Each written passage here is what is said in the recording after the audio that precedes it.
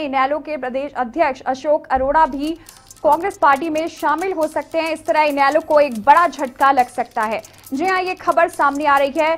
इनेलो को इस खबर के बाद जरूर बड़ा झटका लग सकता है। सूत्रों के मुताबिक इनेलो के पूर्व प्रदेश अध्यक्ष अशोक अरोड़ा कांग्रेस पार्टी में शामिल हो सकते हैं और इसी के चलते अशोक अरोड़ा ने एक खास बैठक बुलाई है। इस बैठक में इस पर विशेष तौर पर चर्चा की जानी है। इस तरह इनेलो को एक बड़ा झटका लग सकता है अगर वो कांग्रेस पार्टी में जाते हैं। इनेलो के पूर्व प्रदेश अध्यक्ष है अशोक अरोड़ा, जो कि कांग्रेस में शामिल हो सकते हैं। सूत्रों के हवाले से खबर आपको बता रहे हैं और इसी के चलते अशोक अरोड़ा ने इस बैठक को बुलाया है जिस पर जिक्र किया जाना है। इनेलो के एक मंत्री जो कि कांग्रेस पार्टी में जा सकते हैं। इनेलो के पूर्व प्रदेश अध्यक्ष अशोक अरोड़ा जो कि कांग्रेस पार्टी में शामिल हो सकते हैं।